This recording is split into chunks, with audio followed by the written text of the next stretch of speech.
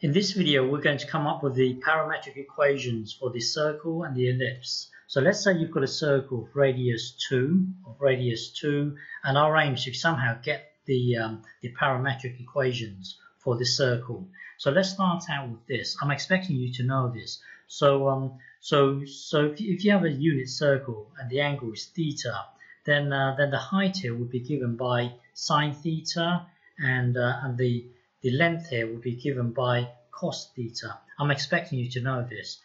But if you get a graph plotter and plot this, it will give you this circle. So the point here is that if you punch this into a graphical calculator, it will draw this circle of radius 1. So if you want a radius of 2, then stick a 2 in here. Then that will then give you a radius of 2. So if you have an angle of theta, say, then this height here will be 2 sine theta, and then this length here will be 2 cos theta. The point here is that you start out with this, it will give you a unit circle. If you want a radius of 2, then stick a 2 in here. So the parametric equations will be x equals 2 cos t, and y will be 2 sine t. So if you get a graphical calculator and punch this in here, it will draw out a circle of radius 2 centered at the origin. Now if you want an ellipse, then this is our ellipse here, 5, 2. Start out with your unit circle. And then if you stick a 5 in front of here, then it's going to move this 1 to somewhere over here, 5. And then if you want to move it up by 2, then stick a 2 in front of here. Then this will move from 1 to 2. So your diagram will look something like this. The point is that you start out with your unit circle. If you want this to be a length of 5, then stick a 5 in front of it. If you want it to be a height of 2, then stick a 2 in front of it. That will give you the parametric equations.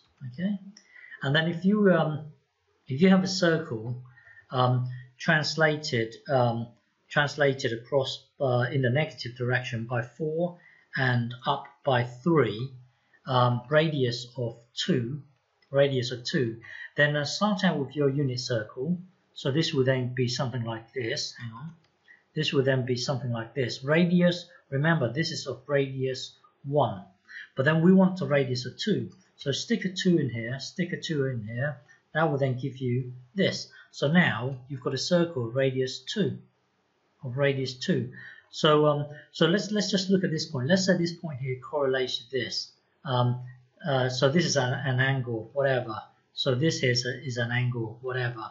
So this, if you look at this, this is cos. So if you have cos, remember this length here is, well, remember we are currently here. So this length here is 2 cos t. So 2 cos t will be at this location here, right here. Now, if you want to, so we want we want to somehow get it to this stage here. The point is that remember, this is not drawn to scale. So hang on, let's start again. This thing here will give us this location here.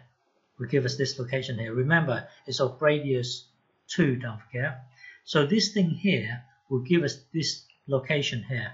And then if we want to move it across here, well, if you take away 4, that would take you from here to here, which corresponds to the